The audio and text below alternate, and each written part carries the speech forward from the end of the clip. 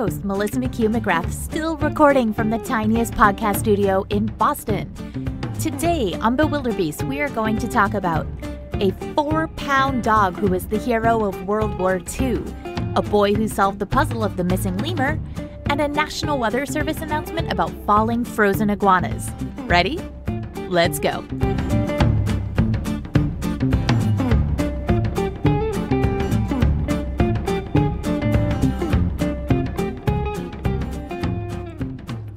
Hi everyone, thank you so much for tuning in again today to Bewilderbeasts. I'm a little surprised because this is just really exciting. I just honestly thought that this was going to be me talking in a closet in my apartment, my tiny, tiny apartment during the pandemic, and maybe my daughter and 4 of her friends and maybe a couple of mine would listen to this. And after a friend of mine had posted on her blog about this, thanks Trisha, and honestly, she had encouraged me to do this whole thing, and a couple of other friends had told me to do this too. I really didn't think that this would hit a nerve, and it clearly has with the number of people that have started listening. So if you are new to this, you might not hear this for a few weeks because I do record about 3 or 4 weeks out. Thank you. Thank you for trusting me with your ears and your curiosity.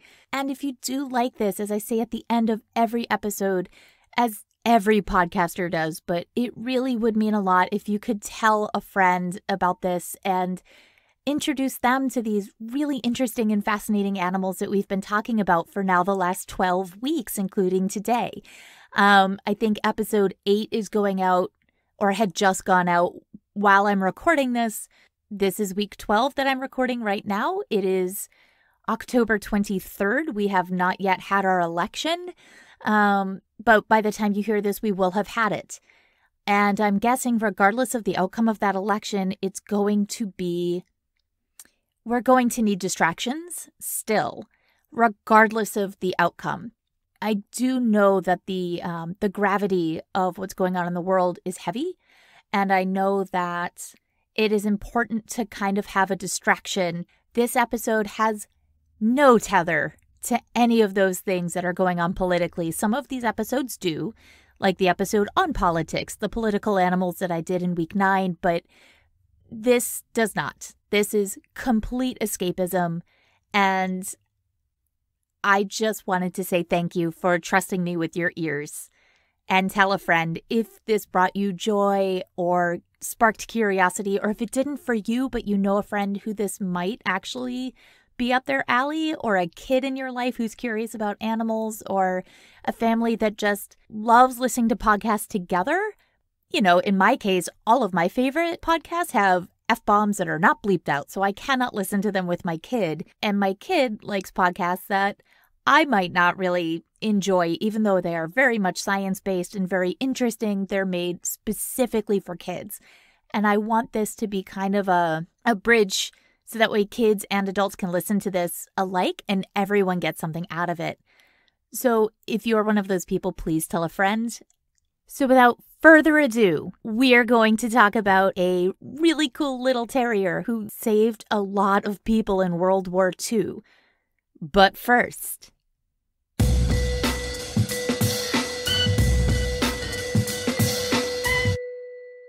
so kids say the darndest things. And as a mom, I frequently hear and say things that I never, before having children, would have ever imagined. So for starters, here's a real conversation that has happened in my house in my lifetime since having a child. I had said to my daughter, "Don't put your fingers in the dog's nose. It's not nice. How would you feel if he put his paw up your nose? Don't ever do that again." 5 seconds later, No, wash your hands before you put your fingers up your nose. You just had them up the dog's nose. I mean, wait, no, don't put your fingers up anyone's nose, yours either. Just go wash your hands. There was a time several years ago also that my daughter, who was in preschool at the time, had pointed out that the characters on a PBS kids show were making love. And when I was realizing I couldn't possibly be understanding what she meant, I ran in to see. And my preschooler was pointing at the screen saying, "Look, Mama, they made love." And there was a little kid on the screen, a cartoon kid, hugging a kitten. And there was this tiny little heart floating over their heads. They literally made love. Friendship is lovely, isn't it? So is parenthood. So when 5-year-old James Trin said, that's a lemur, at his daycare, the staff likely thought, sure kid. Or, more likely, well, he's probably confused with raccoons, followed immediately by, oh no, is there a rabid creature on the playground? Either way, when kids say there's a lemur in San Francisco, there's no way most adults would just think, of course there's a lemur. But little James Trin was correct. There was a lemur. This is not a native animal to coastal California. They instead live on the island of Madagascar. Lemurs, Latin for ghost spirits, are only found off of Africa's east coast. This lemur was a long way from home, about halfway across the world if we're going to get specific. So after James Trin pointed out the lemur, and the daycare director finally realized that little James was right, and after they called for help, the lemur left the school playground and found shelter in a little playhouse. At this point, zoo officials and animal control were called. So when the parents came to pick up their children, they heard about the lemur, and the teachers had to tell them, actually, your kids are not making this up. Kids, teachers, parents, and I'm sure everyone on the block who was social distancing from their apartments were watching as caretakers arrived and got the lemur, his name is Smoky, into a little crate to go home. But home wasn't Madagascar. Home was the San Francisco Zoo, several miles away, which by all accounts was rather easy as far as lemur capture is concerned, since Smoky has arthritis and is one of the older lemurs at the zoo at 21 years of age, and he also needs special medical attention. It turns out lemurs can live up to 30 years. But this is not the end of the story. Not only did little James Trin find a lemur, but he helped solve a kidnapping. Lemur napping? Either way. So earlier, before James Trin blurted out, there's a lemur, a notice had gone out to tell residents of the area that a lemur was missing from the zoo. It might have escaped, or maybe it was stolen. Additionally, seemingly unrelated at the time, police had also captured Corey McGilloway on charges of stealing a truck and shoplifting. But on McGilloway's phone happened to be photos of a lemur, one that looks surprisingly like the missing lemur from the San Francisco Zoo.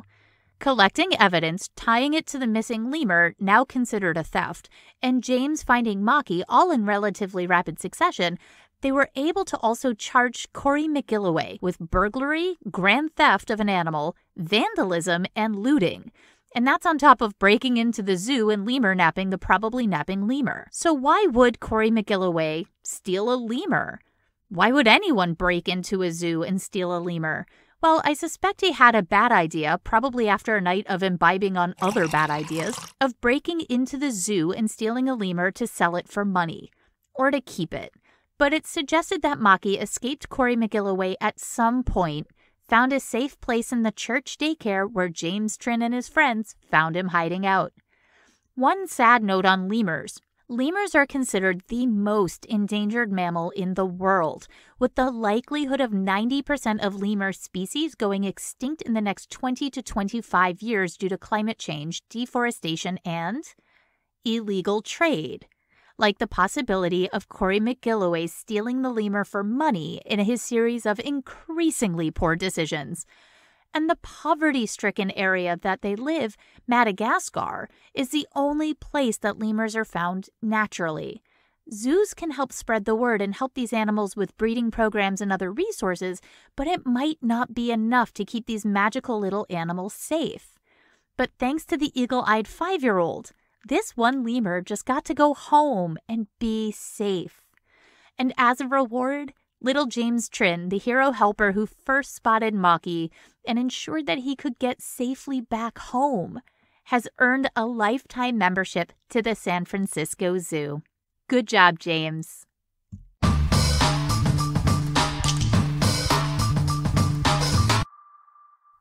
Smoky was found as an adult in an abandoned foxhole in World War II.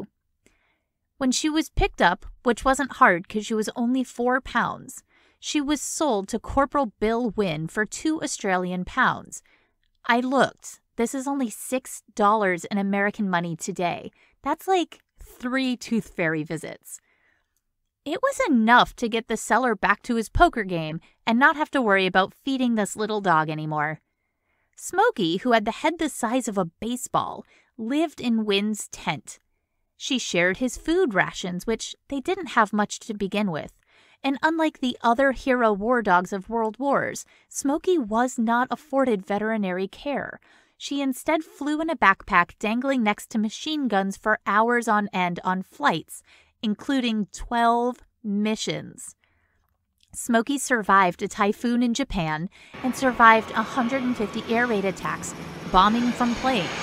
She would hear the whistling of the bombs coming before the men could, so she could alert and bark, and would save the men on several occasions. She even parachuted out of planes with her own little parachute that was made just for her. To earn her keep, Smoky learned and performed tricks for the soldiers, giving them a bright spot in their day. And these weren't your basic sit, down, and roll over tricks. Oh, no. Smoky learned how to walk on a homemade tightrope. She could also spell her name, as Bill would call out letters. They were cut out letters, and she would just go pick up the right one and fetch it back to him, spelling her name. And she would also ride a handmade scooter, which it would have to be handmade. She was only 7 inches tall, so no child's scooter could be modified to work for her. And it was these tricks that helped her single-doggedly complete a communication network at a new military airbase. The United States Communication Department needed to get a telegraph wire through a 70-foot pipe so messages could get inside the newly constructed airbase. But the pipe was too small for the men to fit through, and they couldn't thread a wire through either. And because the pipe was so weak at the joints, dirt filtered through, filling the pipe in some spots to only 4 inches of space in much of the pipe. So Bill Wynn tied a string and the wire to Smoky's collar and sent her into the pipe. Here's a quote. By now the dust was rising from the shuffle of her paws as she crawled through the dirt and mold, and I could no longer see her. I called and I pleaded, not knowing for certain whether she was coming or not, and at last, about 20 feet away, I saw 2 little amber eyes and heard a faint whimpering sound. At 15 feet away, she broke into a run. We were so happy at Smoky's success that we petted her and praised her for a full 5 minutes. Without Smoky's efforts, communication would not be able to reach the base, as this is before cell phones, internet, and any of today's communication. She was able to save the base. Smoky did the work in 4 minutes. What would have taken 250 men to dig up in 3 days, which would have absolutely put all of those men and equipment at risk of being seen and bombed by the enemy. So after the war, she appeared over 40 times on TV and never repeated a trick. She was a smart cookie, and she went on to veterans' hospitals to visit soldiers injured for wartime to cheer them up, making her the first documented therapy dog. But she wasn't the only one. Dogs were being observed all over the world, helping humans feel better when the dogs were around. For example, in New York, one hospital staff noticed dogs were helping the patients' morale so much, they ended up building kennels on site at the hospital for dogs to live. Over 700 dogs were donated by 1947 to hospital programs from civilians, including dogs flown from overseas. This was all to help the post-war effort to heal these men. And part of what caused this sudden burst of dogs helping people was Smoky. Shortly after Wynn had acquired her, she was given special dispensation to sleep with the wounded Wynn for 5 nights in a hospital stay during the war when he caught dengue fever. Bill Wynn's friends brought his little dog to visit him in the hospital, and the nurses were won over by her story. Then they would take Smoky from Bill's bed on their rounds and have her visit all the patients of the hospital. Smoky would come back and sleep with him during the night and then go back to visit wounded soldiers with the nurses during the day. But after the war, Smoky served as a therapy dog for soldiers for 12 more years. The soldiers would forget their wounds and their sorrow, their anxiety, their everything bad in the world around them as this little terrier would chase butterflies with wingspans bigger than this teeny tiny dog. Smoky died at age 14, and there is a massive monument at the Cleveland Metro Parks over her final resting space, a larger-than-life monument for the tiny but mighty hero dog. According to National Geographic, as Bill Wynn remembers it, for the wounded soldiers, Smoky was a complete diversion, something to pull them away from what ailed them, something they could await with happy anticipation. In his mind, her ability to make a difference was really quite simple. She was just an instrument of love. And for all of us who have a pet in our homes, maybe even at our feet right now or on the couch next to us, or, as is often the case with my cat, perched right on my bladder, I think we can all relate. Animals do have a way of playing a song with our hearts because they really are just instruments of love.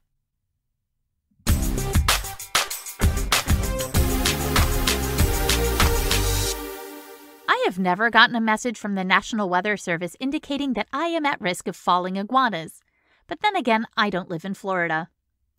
Iguanas are cold-blooded. They are not adapted to cold weather, and when the temperature drops to a certain degree, they start to conserve body heat.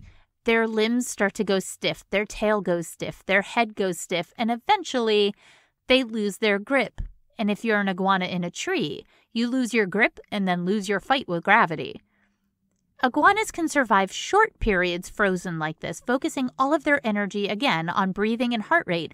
And if you're picturing little reptiles, like maybe a tiny gecko or something you've seen at Petco or PetSmart, falling from trees, you are imagining it wrong. These animals can be up to 5 feet long. That is just a couple inches shorter than I am. And I could get seriously hurt if such an animal, dead weight, falling from a tree onto me, a car, a passing dog, anything. This can cause some serious damage. So while we in the Northeast will continue to worry about blizzarding cold and icicles falling from buildings, y'all just keep an eye out for the frozen falling iguanas, the most Florida of all winter expectations.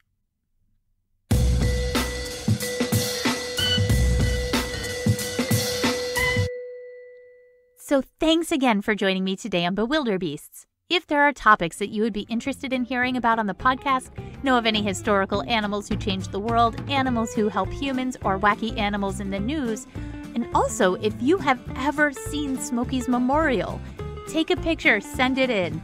bewilderbeastspod@gmail.com. Tweet at bewilderedpod, bewilderbeastspod on Facebook, and bewilderbeast on Instagram. I'm Melissa McCue-McGrath, author of Considerations for the City Dog and co-training director of the New England Dog Training Club. I'm also with Muttstuff Media. Now go get curious. I got today's information from Yakima Herald, sfchronicle.com, Wikipedia on Smoky the Dog, nationalgeographic.com, Mashable.com, Wikipedia.org on lemurs, NBCnews.com, APnews.com, and the BBC. Links, as always, are in the description of today's episode. Intro music is Tiptoe Out the Back by Dan Leibowitz, and interstitial music is by MK2. Please don't forget to like and subscribe, review, and share with your curious friends. You know, all the things all those other podcasts tell you to do. Thanks for listening.